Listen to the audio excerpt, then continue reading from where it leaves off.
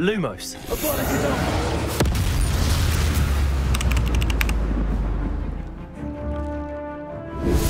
Important. This is a new game. As a result, you can expect updates to be released by the developer, which may cause your mods to stop working. There is a chance these mods will require updates too. Be patient. First, our mod manager, which will allow us to install and uninstall mods of our choice, without the need of playing around with the game files. Visit Nexus Mods and download Vortex Mod Manager. Double-click the downloaded file to begin installation and launch Vortex when complete.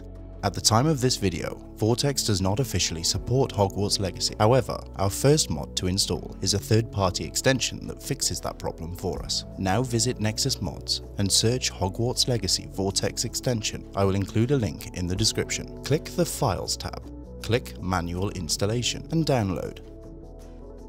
Now in Vortex, click the Extensions tab. Hover over Drop Files and click to upload a file. Navigate to your Downloads folder and select Hogwarts Legacy Vortex extension, and Vortex will install. You will now be prompted to restart Vortex for changes to apply. Click Restart Now. Now visit the Games tab and search Hogwarts Legacy. Hover over the image and click Manage to begin setup.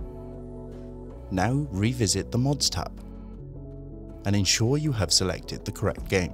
It will appear at the top of the window. For this video, we will be using the Death Eater Mask mod as an example. A link to this can be found in the description. Download this mod from Nexus Mods. On Vortex, under your Mods tab, click Install from File and navigate to your downloaded mod file. Select it. Now you want to enable this. Next to the mod name, click the small drop-down arrow and select Enabled.